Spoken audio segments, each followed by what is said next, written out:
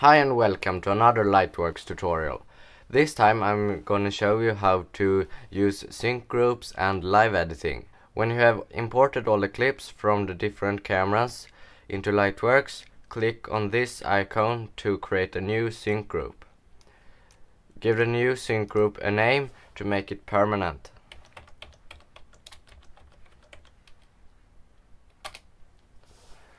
Click on the cogs to change the settings.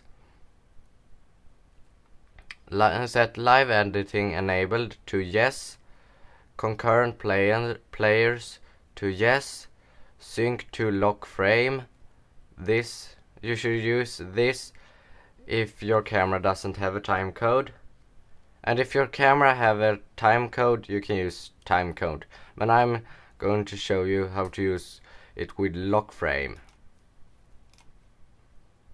And when time code sync to video V, you don't really need to mess with this when you're not using time code. Oops, it should be lock frame and not time code. Yes, now it's correct. My mistake. And now we are going to import the clips into the sync group, and to make the clips be in sync at a specific frame, just open up one of the clips in the viewer. Just place the red marker where you have a good sync point, like this clapperboard closing, and you can click on the X on the viewer to close it.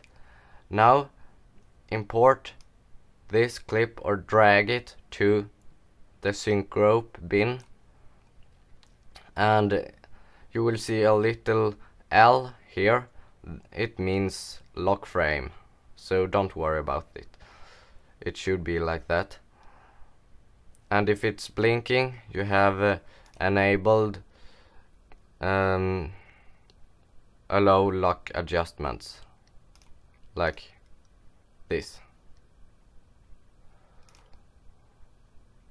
But set it to no, so you not accidentally mess up the sync. Next, open the next clip in a viewer and find where it's in sync with camera 1. Of course, you can do this with how many cameras you want, but I'm just going to show you with 2 cameras. It's easier like that. And now, when you have the red marker at the sync point, just close the viewer as we did before and drag the clip into the sync group. Now, if we right click here and choose display viewers, both viewers of the clips inside shows each clip, each camera, and if we play it, we will see it's perfectly in sync. Perfectly.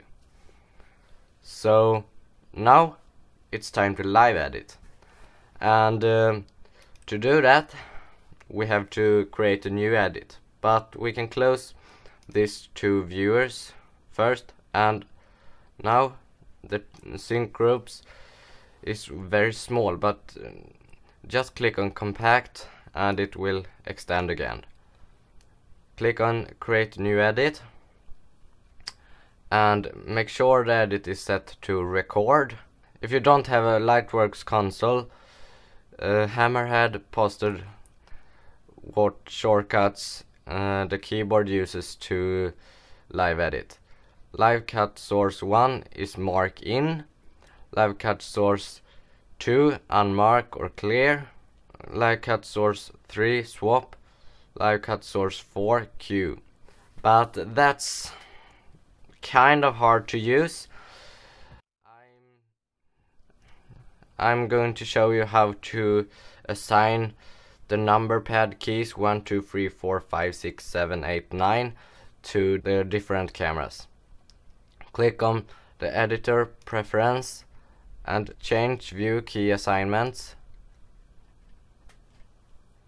and scroll down until you find the live edit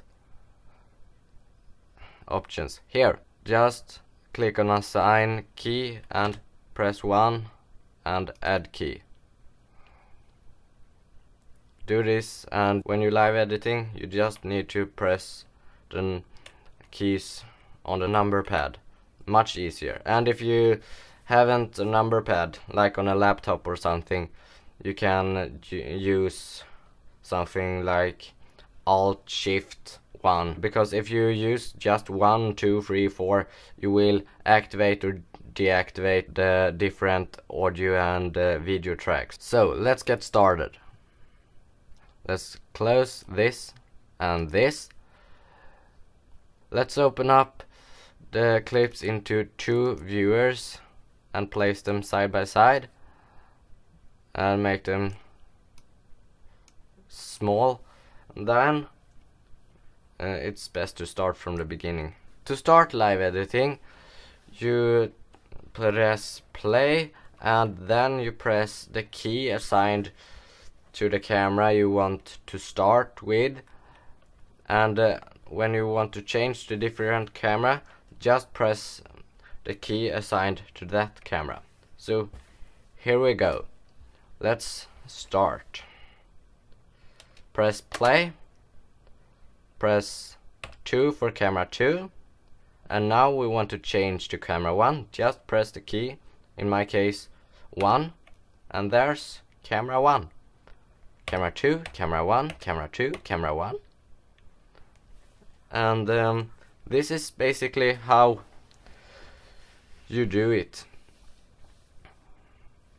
And camera 2.